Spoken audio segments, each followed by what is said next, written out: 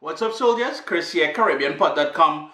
Vibesing up in the kitchen as usual. Have you guys checked out that new community we have? We have about almost 300 people already on there chatting and sharing ideas and all kind of thing. CaribbeanPot.com/community. You're invited. Meat Free Monday. After teasing this one here on Instagram, I think it was. Instagram at CaribbeanPot. If you know, you know now. Vegans, vegetarians, gluten-free, I tell everybody gonna like this one. Now, all they hearing vegan, all they thinking, wait, I have to be lame. Or catch all yourself, eh?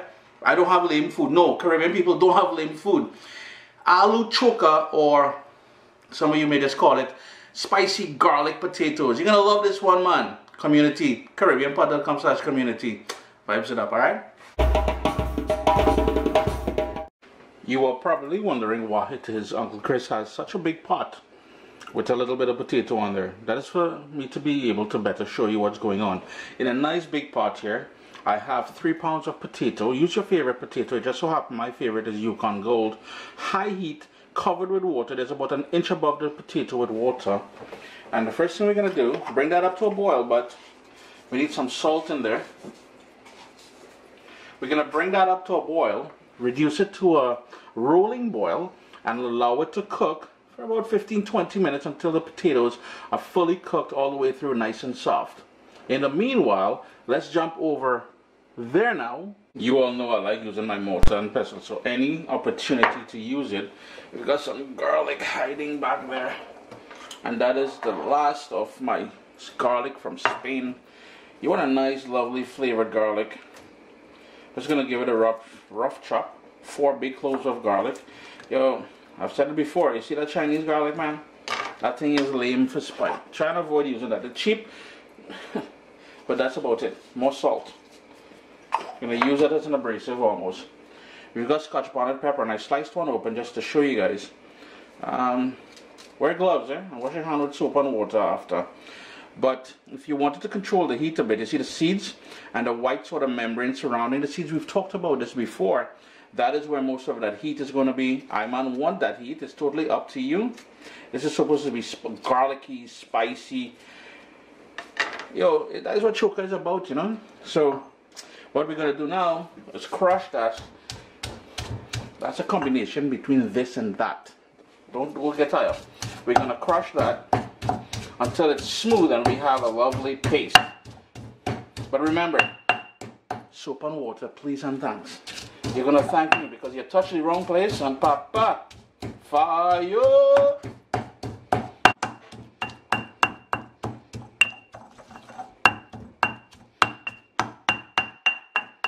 Now you notice the rolling boil that we had going there, so it's been about 20 minutes. You will take a sharp paring knife, go through the thickest part, well, the thickest potato down the center, and once there's no resistance, it means it's fully cooked. What we're gonna do now is drain that.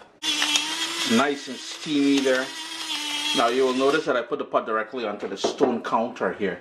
If you have a wood or whatever sort of counter, make sure you put something to prevent the heat from warping your counter. I'm going old school. You can use a potato masher, but I have what we call a pounder or pounder or a pestle, wooden. This was given to me about, I think my mom brought this back from Trinidad and Tobago about at least 25 years ago, so this thing is a classic. It's a relic of a classic. And all we want to do is crush the potatoes until there's no more lumps. So it will take a couple minutes. Using a potato masher, I'm certain you can get it done faster because it's going to be wider. But all I'm doing, and this is why I use the big pot, to be able to better show you what's going on here. So it's going to take a couple minutes, as I said, so I'm just going to go ahead and do that. And then we'll get to adding the other elements to the dish. So everything is nice and crushed here and here. So I'm just going to scrape this off.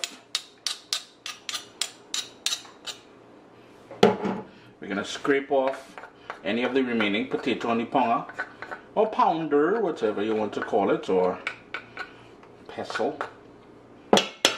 We're going to scrape all of that niceness here. And remember, this is going to be spicy, so make it as tolerable as you can handle. Apologize for the noise here, the scraping, because everybody always, oh gosh, why he ain't using a wooden spoon? Yeah, this is my show, eh? Catch all yourself. So we've got that in there. Next up, thinly sliced onion. And I'm putting everything in the center here for a reason. We're gonna chunky this. Chunky means we're gonna heat some oil and we're gonna pour it directly on here. So these are the sort of the traditional way. The non-traditional thing I'm gonna add to this, I went in the backyard in my garden and I got some fresh chives. And I'm gonna add all that chives in there. Yeah, it's fall, but there's still some stuff going on in the garden there. And I'm just gonna spread it apart a little bit so when I pour the hot oil on there, the hot oil will sort of lightly cook and temper all those flavors, so you'll get the pepper, the garlic, the onions, the chives, everything throughout the entire dish. So what I have here is 3 tablespoons of olive oil heating up. Once it comes, you start seeing whispers of smoke, we're going to use that to pour it on here, and that sort of step we've talked about before is called chunky. And it may seem like a lot of oil, but that potato will just suck everything in there.